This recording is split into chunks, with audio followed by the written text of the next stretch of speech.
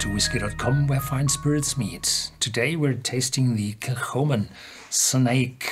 It's 46% ABV, unchill filtered, uncolored, and costs around 50, and it was reduced in price of about 10 to 15 lately. So Sanaig moved from a special bottling from the Kilchoman distillery on the Isle of Islay to a, well, regularly available single malt from that distillery.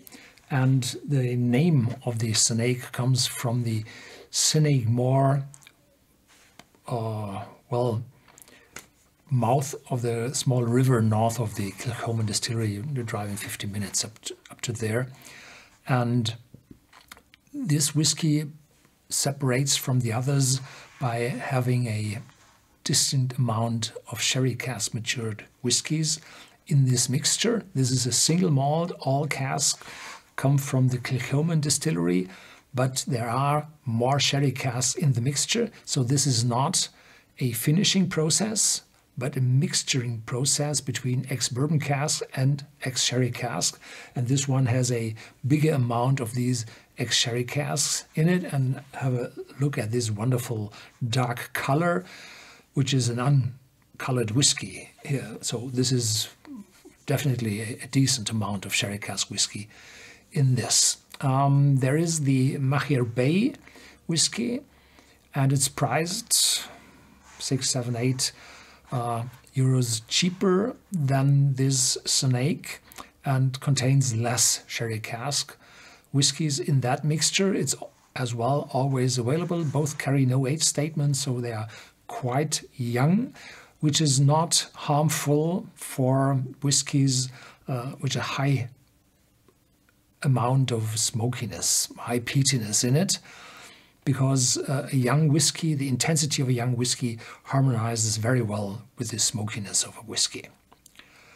Yeah, I like that bottle very much because it has a bigger diameter at the bottom than on the top.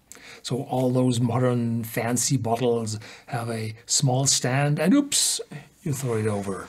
So this one stands fast on the table or here on my cask. I like it very much. Kilchoman is quite a new distillery. It was founded in 2005.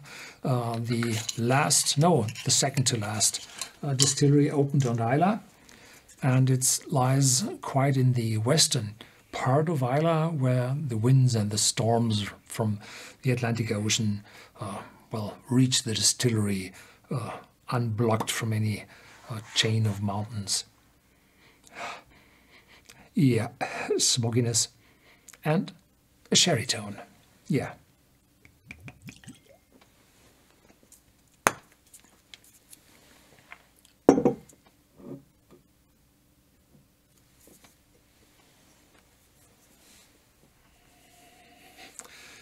This has an intense smokiness, and not this bonfire smoke, but more a medicinal smoke. This is hefty. This is stinky. So this is one for the specialists. A lot of intensity. Takes quite a while, and then orange peel arrives. Smokiness. The smokiness is said to have 50 ppm. But in this case, I think the Oloroso sherry maturation gives a more different aroma, which, well, harmonize with the smoke, but doesn't let it to be overwhelming. Resins, pears, probably a little bit of heather. Yeah, cheers.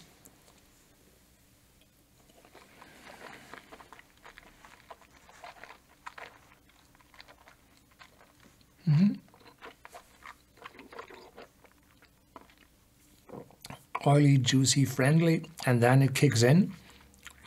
A lot of mouth-watering, citrus notes growing stronger, and the medicinal notes vanish to a more normal bonfire smoke. Little chocolate, little oakiness in the aftertaste, which speaks for quite a longer maturation than I thought this whiskey had a few years ago when I tasted the first Sanaig. It costs about 80 euros, dollars, pounds, and has a less Oloroso sherry cask content. They changed it and reduced the price, so this is a bargain for an Islay whiskey with a decent amount of sherry cask influence in it. Caramel, cloves, yeah. And a little sweetness in the aftertaste.